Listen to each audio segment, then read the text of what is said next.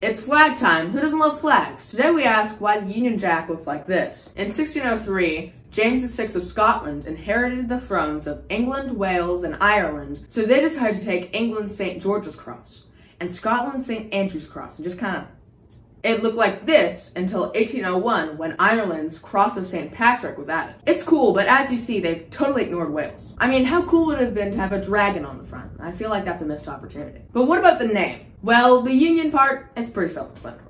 But a jack was the name of a small maritime flag flown on a jackstaff at the bow of the ship. And seeing as the Royal Navy flew this flag all over the world for centuries, the name probably just stuck. As the British Empire grew, their flag was slapped on a whole bunch of other countries' flags, like India, Canada, New Zealand, and Australia. India got rid of it when they became independent in 1947, Canada switched to the maple leaf in 1965, and Australia and New Zealand still have it. The flag of the United Kingdom is a classic, recognized the world over.